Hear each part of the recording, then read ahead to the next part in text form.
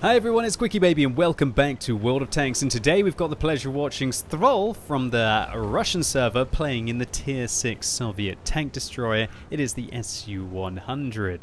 Now Stvol, I believe, translates into barrel, and I guess considering that this is a tank, maybe it's got something to do with that, hey? And playing in the Su-100 today with the 122mm on this vehicle, and that's something that you immediately need to figure out about the Su-100. Some people like to use the 100mm gun on this vehicle, which has 250 alpha damage, but others love to use that 122mm main armament. When you use the 122mm on this vehicle, you gain a whopping amount of alpha damage, 390, which can really shift the battle in your favor. But of course you get horrible bloom and you get worse accuracy. But does accuracy matter in World of Tanks? Well, at least in this case it did. Now, the reason why I'm featuring this game on the channel today is because I have to admit, recently I have been featuring a lot of high-tier gameplay, and so when I saw a Tier 6 awesome game, then I was totally up for talking about it. And also, the fact that Stvol is bottom tier. Now, it's obviously easier when you're top tier to have gigantic games, right? Well, spoilers, Stvol here is going to be having an absolute an enormous game here in a bottom tier scenario. Now, this is probably one of my most requested things, and a lot of people ask me it on Twitch as well. They say, how do I do well in a bottom tiered matchup? Well, firstly, you've got to look at what the weaknesses are of a bottom tier tank. What happens when you go up a tech tree? Well, generally, everything about the tank will just get better, but primarily the main things that do are you've got less armor, durability, but importantly, penetration. One thing that's very interesting about World of Tanks is it's not really until tiers 9 and 10 where your damage per minute really jumps up. I'd say between the tiers of about 4, sometimes tier 5, and all the way up to tier 8, the damage per minute is the same, and the only real difference is the penetration. And so that's why a lot of people will load a lot of premium rounds when they're playing with a stock tank, or in case they get into a bad matchup like this, so that then they can fire off those gold shells and have higher penetration to still be able to do something in the battle. Now, alternatively, what you can do is try to flank, but I've never really ever liked that as a way of just being able to deal with vehicles, because sometimes they're going to be coming at you frontally. Sometimes your team, like Stvol here, has just completely melted on one flank, and you need the penetration to be able to get through frontally. The Su-100 isn't one of those kind of tanks that really lacks frontal penetration with 175mm on its standard rounds, and so when the Carnarvon doesn't angle his armor here well, oh, that was actually a very bad shot there. Stvol must have had a little bit of a flinch on the mouse there. Then you are be able to contest the front of a Carnarvon. Looks like he's aiming for the lower plate here, but he has dabbed the 2 key and bounces off the lower plate of the Carnarvon there. Well, actually, we don't know it was the lower plate. Probably wouldn't have bounced if it hit the lower plate. We don't know where that shell went because, of course, this tank does have 0.43 accuracy. Fires one blind there. We're going to have to see how many hit points the Carnarvon has when he's spotted again. And just, firing off these remaining gold shells, I guess, here. But against the high-tier targets, it's only really the Carnarvon and the Type 59 on the enemy team that do need these kind of rounds to be competitive against, at least frontally. And oh, wow, that's just horrible accuracy there on this 122mm. A lot of people will be saying right now, oh, I told you so, QuickyBaby. Why didn't you use the 100mm on this tank, where you'd have 0.4 accuracy, you'd have better turret traverse dispersion, you'd have a great 2.3 seconds aim time instead of the horrible near 3 seconds that this vehicle has.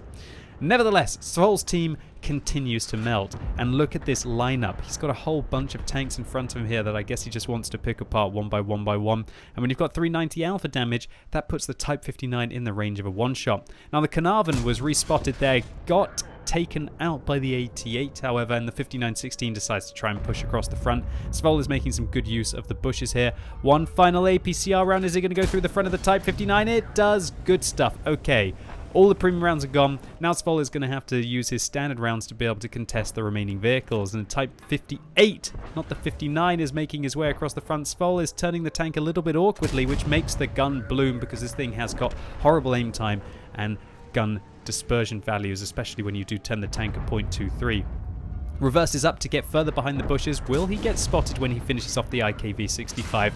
And for a moment there, Stvol was in a 1 versus 7 situation, including having 3 higher tiered vehicles. The Type 58 bounces off the wreck. Stvol comes around the corner and picks up his 4th kill of the game, shutting down the Type 58 and changing his 1 versus 7 now into a 1 versus 5. Good start. And it looks like the enemy team are greedy. They're obviously super confident. Bottom tier tank, half hit points. We've got artillery support. We've got some big tank destroyers. Let's just ignore the cap circle and try and make my way up the slope. And it looks like another tank enters. Now, I would figure out from that information that something was pretty much here. And then another one will be slightly behind it here that's starting to make their way up the slope as well. Unless maybe one of the vehicles went into the cap and then decided to pull back to try and get some height on the view range. So it looks like Stvol is not going to sit in the same position, and that's definitely something that you can do. Why not change bushes? And on this province map, you have got a lot of opportunities to do so. And you can see the Scorpion's aiming completely the wrong way, but a tree falls there, so Stvol, bit of a misplay there to knock down the tree, would have told the Scorpion exactly where you are. But it doesn't seem like it matters anyway, because the Scorpion G gets shut down. 371 damage dealt there. If you'd been using the smaller gun, would have probably been spotted and wouldn't have been able to take out that tier 8 German turreted premium tank destroyer. Okay, great stuff here. Another high tier tank vanquished, now up to 5 kills with 4 vehicles remaining on the enemy team. And the KV-2 now trundles in. Stvol puts 1 shot in. Will he get spotted by the KV-2? Doesn't look like it, but the KV-2 turns the gun directly towards Stvol. Reverse, reverse, reverse. Try and give you as much time as possibly can to be able to put a round through the mid plate, and there you go. KV-2 did not shut down the trigger. Now Stvol makes a move to avoid the artillery shell and try and get behind the rock for some much needed cover. Now up to 3,000 damage in a tier 6 vehicle. You know what? Half of that would be an excellent game for a tier 6 tank. And we might have even seen some blind damage here. And Stvol still has 3 vehicles to handle on the enemy team before he can get through this 1 versus 7 situation, including 2 higher tiered vehicles and 1 specific Sturm with enough alpha damage to send him back to the garage with a single shot. Okay, so what should Stvol do now? Well, 7 minutes into the round, he's got 8 minutes left. That's enough time to probably just chill here, maybe see if the enemies are going to go into the cap circle, because if they do go into the cap circle down below, Stvol should have shots from either of the bushes along here, or alternatively some of the bushes along there. And so here we go, you know, bottom tier tank carrying a top tier game, although it is by making use of game mechanics, right? Using the bushes, getting some spots out by going through the front of the bush and then pulling far enough behind the bush to be able to get your shots out. And these are really the things that you will have to do if you want to carry in your low tier games. I see so many, beg my pardon, but ignorant comments both on YouTube and on Twitch saying, "Oh, well, how do you carry in a low tier game?"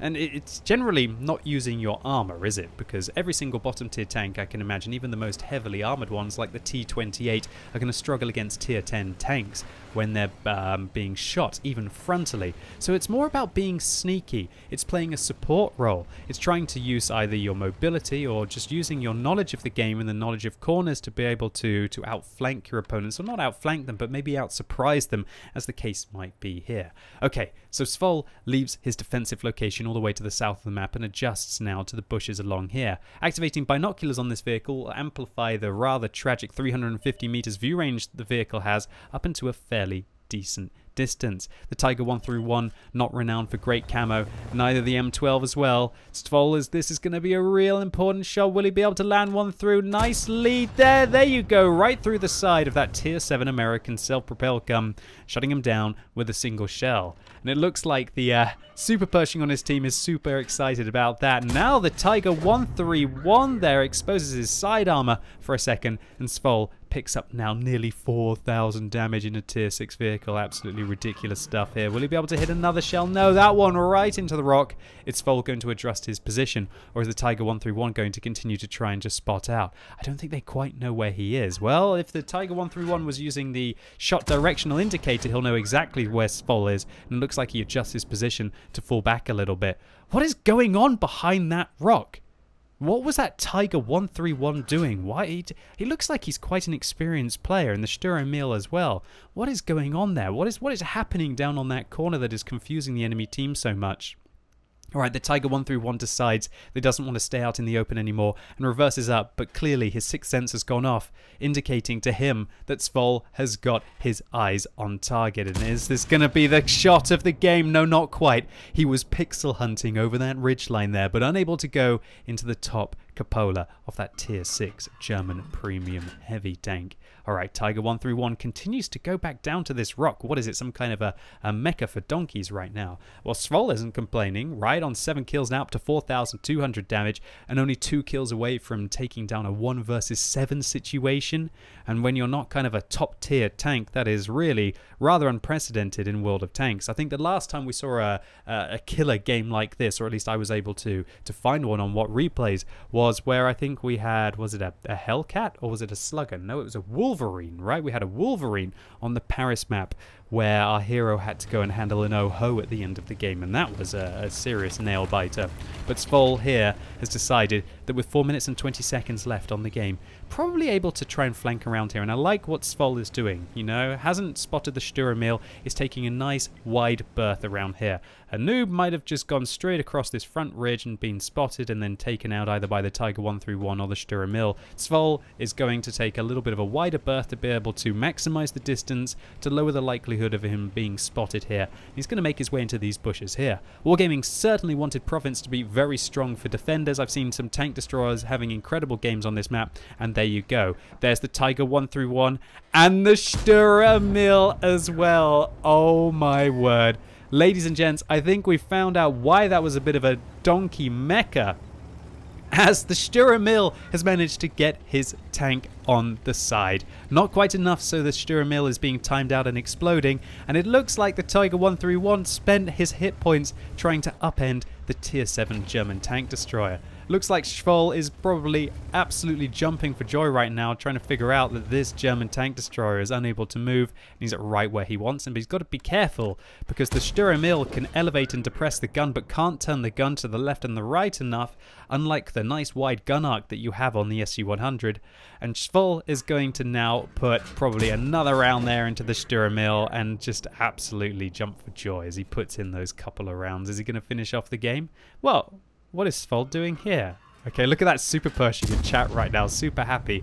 Uh-oh, I see where this is going. I think Stvol is going to be a bit of a cheeky lad at the end of this game as he proceeds to fire off all of his rounds of ammunition, almost like fireworks, celebrating a great victory here for the SU-100.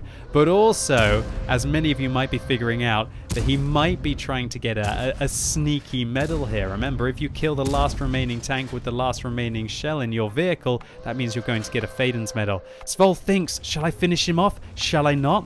And ladies and gents, is this where we're going to see the downfall? Is this going to be a greedy mistake? Remember the accuracy on this vehicle. Stvol decides he's literally got 1 shell now to go into the Sturemil, and he can no longer see him with 38 seconds left on the game.